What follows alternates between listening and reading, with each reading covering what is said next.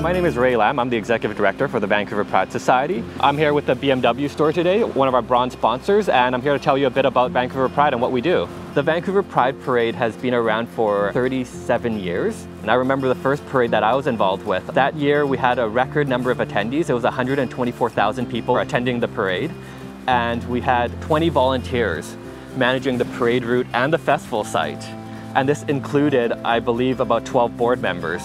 Since then, it's been quite a substantial growth for the society. We now have approximately 1,500 volunteers in our database, and now we're up to 650,000 spectators.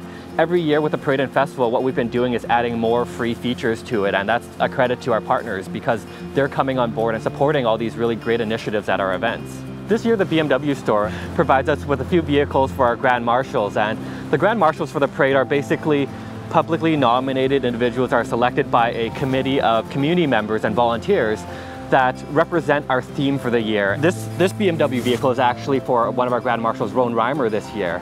And Roan is an amazing youth. Last year, when they were in grade 12, they actually wrote the policy on trans inclusivity at the Vancouver School Board. One of our goals is to highlight and elevate the work that people are doing. So Top 20 or 20 focuses on 20 youth under the age of 20, mostly high school age youth, and the work that they're doing within their communities to promote LGBT rights and to promote equality and inclusive spaces.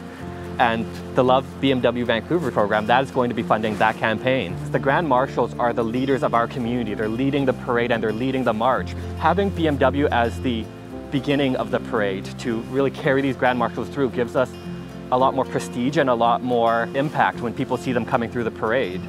We've always maintained the policy of 2/3 of the parade have to be nonprofit, community-oriented grassroots groups. Vancouver Pride has been very good in maintaining the 2/3 rule to ensure that our community is represented.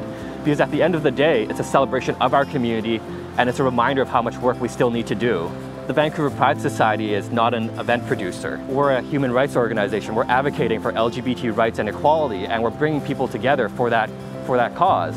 And we use events as our medium to bring people together to spread that message and to promote equality and tolerance in the community.